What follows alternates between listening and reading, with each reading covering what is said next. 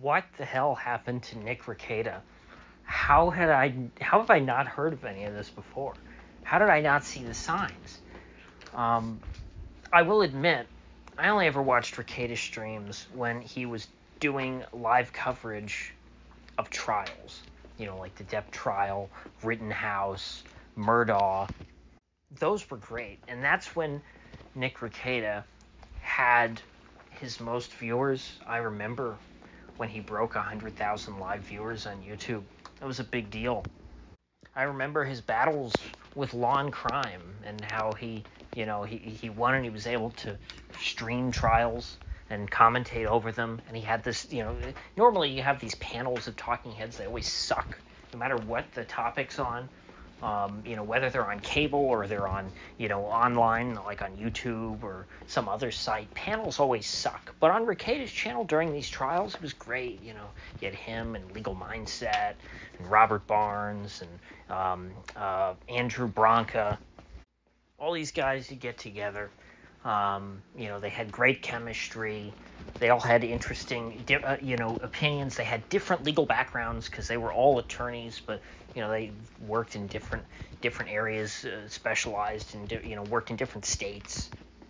They all brought different experiences to the table. They all had their own opinions on whatever the case was, and it was just fun. They would make fun of the prosecutors or the defense attorneys, and that's all I knew of Nick Rekieta. Now, I vaguely remember a while back him having some dust-up with Eric July, which I didn't delve too deeply into because it's like, e-drama. I don't really care. I didn't care enough to wonder what the YouTube lawyer who I watched,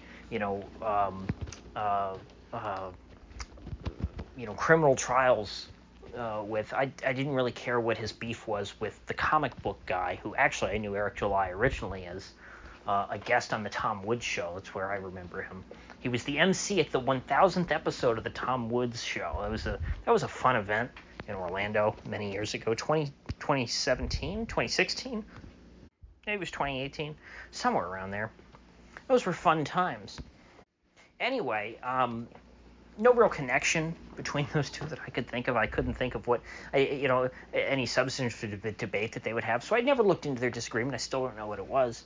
But that was the last thing that I heard about Nick Rekieta, because I'm not up at like 3 a.m. or whenever it is that he streams. I always get the notifications, from Rumble that he's streaming. But if there's not a trial going on, not really interested. And it turns out I'm not the only one. It seems that since Nick just does these, weird late night streams about, talking about whatever BS is going on in his life, apparently he's being sued for defamation. I never knew about that. Not a lot of people tune in. He's not making very much in Super Chats anymore. He used to have to do Super Chat catch-up streams, because he would get so many Super Chats. On a given day, he'd have to stop, and then he'd have to come back and do a separate stream just to go over all of the Super Chats. Apparently, those days are long gone for Mr. Nick Rekieta.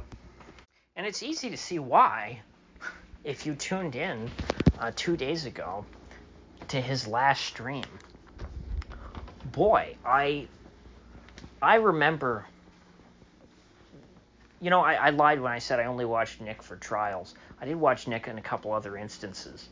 The Jack Murphy situation was very fun. Nick was one of the few people who was, on the air and working in that week between Christmas and New Year's back in, 2021? When Jack Murphy, had his implosion.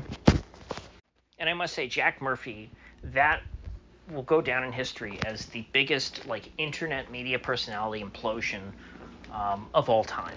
I don't think anyone will ever top what Jack Murphy did. I mean, when you say he was exposed, I mean, you can go back to my video on the topic. It was also during that week. I was one of the few people, in this corner of the internet who was just glued to this because there was nothing else going on in that week. And the title of my video was Cultivating Erotic Energy from a Surprising Source, a title I borrowed from one of Mr. Murphy's own blog posts. And I have to say, Nick's own implosion, which has been ongoing. He's been live streaming his self-destruction for apparently quite a few months now. Actually, years when you go back and see things that I missed, things that I didn't know about. This guy is, I don't know how else to say it. He's a degenerate. I know it's an overused term. I try not to use it, but there's no other word to describe him because he's just so, in a general sense, in a very generic sense, he's bad. I don't know what else to say about him. He's made really sick, twisted, and poor life decisions. A lot like Jack Murphy did. Except, at least Nick, as of yet, we haven't found his Chatterbait archive, which is what happened to Jack Murphy. That was the final nail in the coffin. At this point, we're just kind of at we have everything but that. I'll put it that way. And in one way, at least, Nick is worse. And that would be his drug problem. That's something that Jack Murphy didn't have. Jack Murphy, for all his faults, he seemed to be a pretty sober guy. In all of the terrible things that happened, that Jack Murphy did, he seemed to be of a right mind when he did them. It seemed to be that's actually was just his will. That's who he is. He was very sober about these things. But what I saw of Rekieta 2 nights ago, he appeared to be coked out of his mind.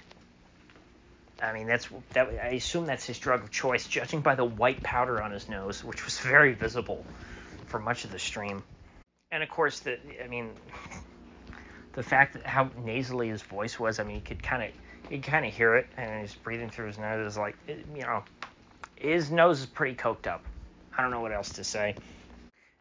And it's sad to see because I don't think he's making money. He's currently being sued for defamation because he called some guy a pedo. I mean, you shouldn't do that. That's the worst thing you can say about a guy that will destroy their life. You as a big time YouTuber, I don't know who the guy is even. I hadn't heard of him, or maybe I've heard the name, but he's some small time guy. Maybe he's another streamer. But Nick at the height of his power, he was a pretty influential guy. He had a pretty big platform, and you can't just go out and call people pedos who are smaller than you, who have no way of defending themselves in the court of public opinion, and not expect to be sued for defamation, because what other recourse does the guy have? He doesn't have a big megaphone like you, Nick. If someone calls you a pedo, Nick, you can go on your stream and blast them. A regular guy, he doesn't have that, and so you can't go around calling people that unless you've got proof. And if you got proof, by golly, take it to the cops unless the cops are in on it protecting them or something like an Epstein situation, in which case you got to be very public with that. And then you'll have a chance to prove it in court if you get sued for defamation. But if you're right, most of the time, if you're right in calling somebody that, they're not going to try and sue you for defamation because they don't want any of that coming out in court. Jeffrey Epstein never sued anyone for calling him a pedo. And so I've been completely disjointed. I can't believe almost 9 minutes in here, because I really didn't know where to start. I mean, this is so huge. I'm not going to do an 8-hour live stream on this, breaking down the decline and fall of Nick Rekieta like Kino Casino did. You can go watch their stream if you're interested in that. But I just, as someone who's pretty disconnected from the situation, it's really sad to see, because I really liked what Nick had going, at his height. I was the most casual Rekieta stream viewer on the planet. Like I said, I was there for the trials, and I wish Rekieta would go back to doing that. If I saw that he was streaming a trial, I'd go watch it. I would listen to it. It's great to have on in the background. It was always interesting, informative, and entertaining. But we're almost 10 minutes in here. I've completely buried the lead. You know what's not interesting? Listening to Nick, coked out of his mind,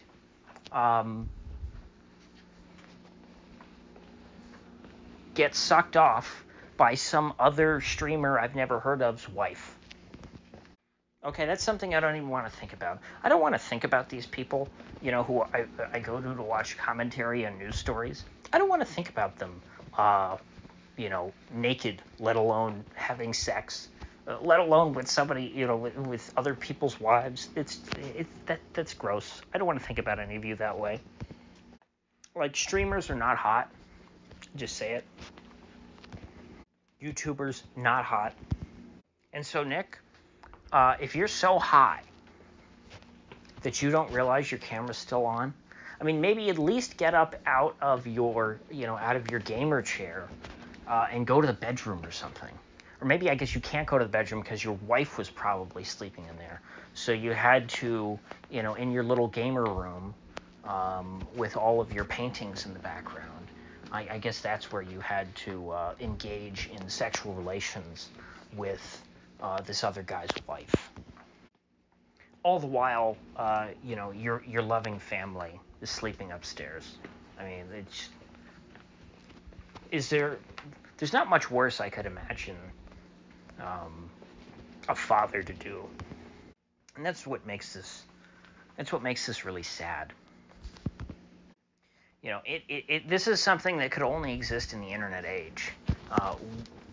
Even, in the 90s with, the paparazzi following celebrities around 24 hours a day, they would not be able to capture this graphical level of self-destruction. The most you would see is maybe a coked out celebrity sneaking around, going to dinner with someone who's not their wife. That's what you would see. Or maybe walking into a hotel. You would not see the ecstasy in their face as they engage and they do the deed.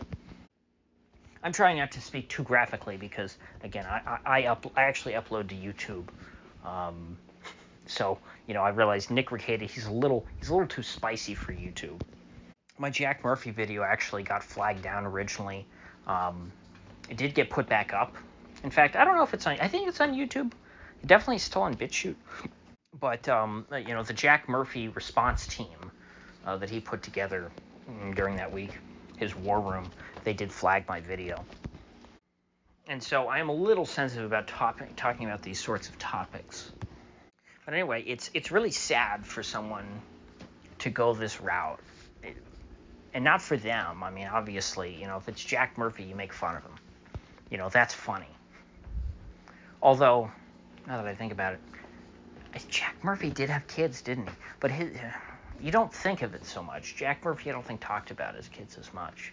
I mean, Nick Rekieta, it's a little different.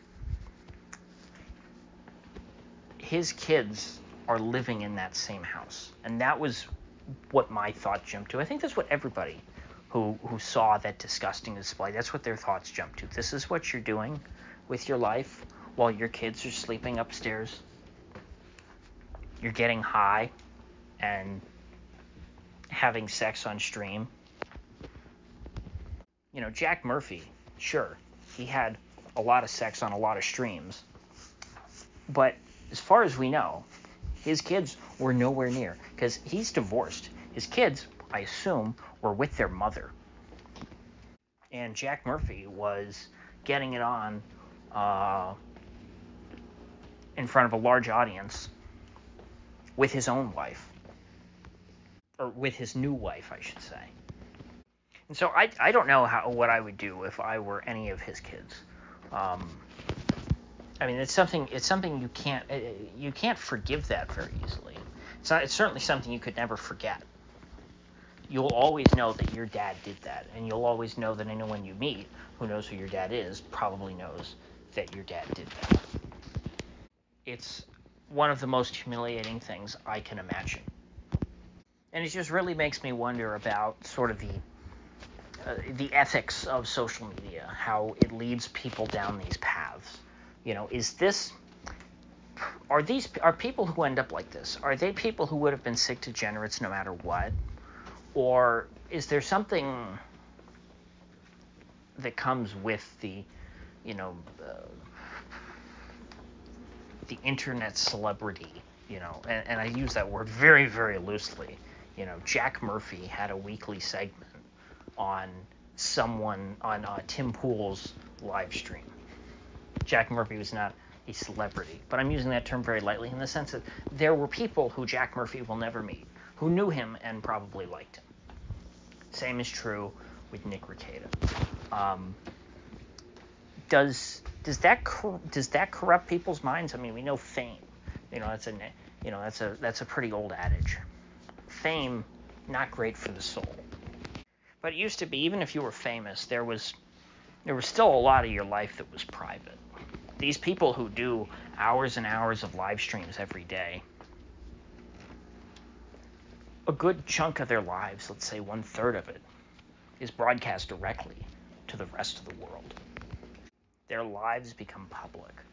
And when someone goes off the deep end like this, it should not be public. People go through these issues every day. All sorts of people who we will never meet, who will never know. They have problems with drug use, problems with infidelity. They're bad parents.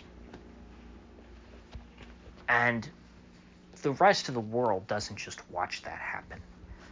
It's not healthy, I don't think, even for the viewer to watch that happen, because it's not something, because it's the kind of thing, if you see someone in your life who's acting that way, you should intervene to stop them. Or if they're a lost cause, help the people around them, and then just distance yourself from that person. It's a little different when this is something on the internet and people are just literal spectators watching a man gurgle and snivel as he just sort of wallows in his own intoxication. I don't think that's good for the viewers either. It's disturbing. And, being alerted to seeing this incident, seeing Nick trending on Twitter, it has alerted me to some older things that I hadn't seen about him, like the fact that he went to a swingers resort, or that he would take his wife to some sex shop, which is famous for impromptu group sex. And then, of course, the one thing I did know is they used to have this fellow Drex on, who was a literal black bull who would come on and talk about how he would, cuckold other men, and it was really sick. And I would go like, ugh, I'd turn the stream off and go like, what? Why does Rekieta have this guy on? Is he some kind of cuck? Well, apparently he is. I didn't think that. Before I just thought, oh, maybe he was doing it for late night weird gross out humor. Oh, let's have a bull come on and talk about cuckoldry. It's like, no, apparently their relationship was not quite what I thought. At least that's the impression I get now. Because if Nick is this degenerate, if he's getting high and having sex with other women on stream, I would imagine that what actually goes on in private is as bad or worse. So as someone who has enjoyed his work in the past, and is just like a human being, and I don't mean that to be like a douche. I seriously mean that, because he has kids. I hope that he gets help. I hope that he stops whatever he's doing. I hope that he can earn his family's forgiveness by actually working to earn it. I don't know why this was so much harder to watch than Jack Murphy. I guess because Jack Murphy was just such a clown. He made it really easy to laugh at him. But with Rekieta, it's just sad. Rekieta's not laughing with us. He's not giving us a lot of ammo. It doesn't feel like a lighthearted situation. It's kind of how I feel about like Charlie Sheen's daughter or Alec Baldwin's daughter. Well, hell, you look at how screwed up Charlie Sheen's daughter ended up becoming. When people self-destruct like this as fathers, it leaves scars on your children, and you don't want to do that. It's hard enough for kids under the best of circumstances to grow up into normal functioning adults in this day and age.